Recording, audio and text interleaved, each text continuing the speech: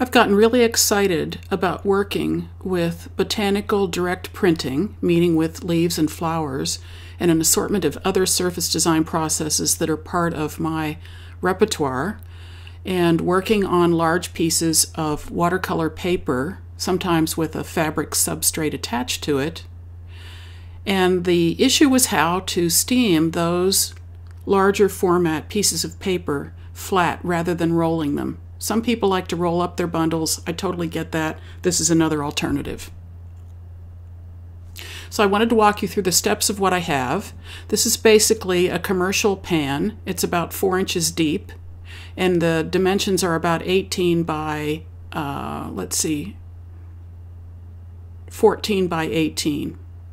So right now this is sitting on the stove. You see it covers 2 burners, and I have acquired a white plastic coated, I guess it's more, maybe it's more an epoxy coated rack, and that rack we trimmed the legs so that it could sit down inside the commercial sheet pan. So there are some tools involved. If you'd like to make one of these yourself, you're going to have some chops when it comes to a saw that'll cut off the legs or getting a deeper pan. So there's a little wiggling around in terms of getting all the logistics right. I put the pan on the stove and I put that wire rack in it, and then I use these propylene cutting boards, and they've been cut so that they fit inside the commercial pan with about a 1/2 inch around all of the edges, so that the steam from the boiling water underneath can penetrate the pieces of paper, the compositions that I'm going to lay onto this piece of cutting board. When I do this system, I don't have to wrap with string. I have no waste. I don't have any cardboard waste. Sometimes we bundle the plant matter and the watercolor paper or fabric. We bundle it together and then wrap it up in cardboard and string. And of course, that's an efficient way to go about this. But in the case of the system I'm showing you, there isn't any of that waste. So I have 2 of these cutting boards. I build my compositions, meaning I lay out my watercolor paper and I put the various botanical material down on top of the watercolor paper, and then I have another cutting board and I put that cutting board on top.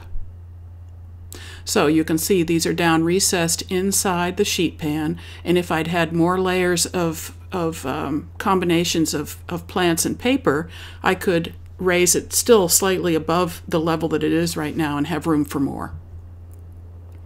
Now, the whole key to direct botanical printing is based on 3 things. It's based on the steam, and the steam being able to really get to the bundles, because that's what activates the various chemicals in the material that you're using, whether it's the literal tannin in the plant or whether it's something that you've applied physically to the plant before you made your sandwich. So steaming is really important, and timing is critical. I always steam 2 hours, but the other thing that either makes or breaks this is that it needs to be weighted evenly in such a way that there's direct contact across the bundle. And so I use these bacon weights. You can buy these online, and I have all the resources listed at the end of this short tutorial. I found these at a grocery store in San Antonio, but they're widely available, and you can see the size there.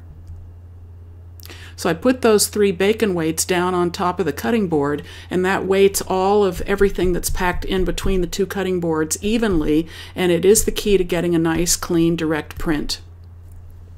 Now, I don't have a slide of this, but this is important to note. The condensation from the pan that will go on top can ruin the prints because it creates so much condensation when you're steaming for 2 hours that the paper can become absolutely soaked, which would be fine if I wanted the effect of boiling my bundles, but I don't. I want the clean printing that comes with just the right amount of steam and timing and the direct contact. And so when I have this pan set up in the way that you see right now, before I put the top on, I get a big old bath towel, and I tuck the bath towel over the bacon presses and down along the sides. The towel doesn't touch the water that's boiling underneath, but it covers the entire surface here and just gets tucked along the edges in order to keep the condensation off of the prints and in the towel. So there you can see I have another commercial pan exactly the same size. These come in different depths, and so I could make an even taller bundle if I desired. I could make it wider. Of course, you're going to be limited by the size of the pans that you're using, but I have one about half size that will do 8.5 by 10 or thereabouts prints, and it's equally efficient. So I put this top over everything that you just saw on the other slide, and I steam for 2 hours. I don't turn the temperature of the burners down because I want that water to be boiling consistently the whole time. If I turn the temperature down to medium, the water doesn't boil quite as efficiently, and that can affect the quality of the print that you're creating. So you want to keep the temperature up all the time.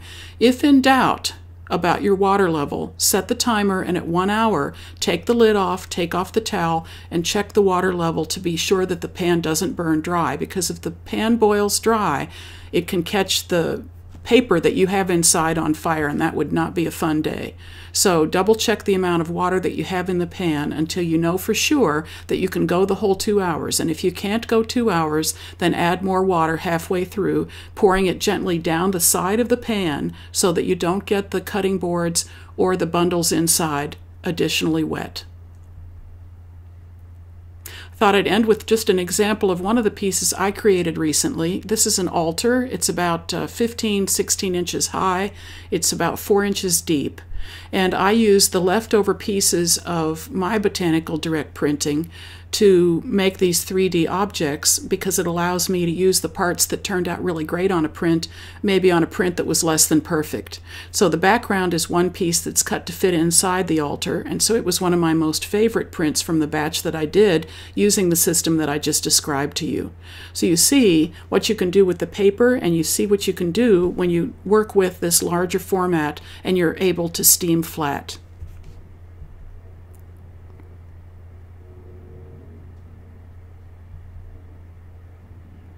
Here are links to the supplies, and of course these are not exhaustive links. You can find them other places, but if you check out these links, at least you have an idea of what you're looking for and what you need to buy in order to put together the kind of steamer that you just saw here.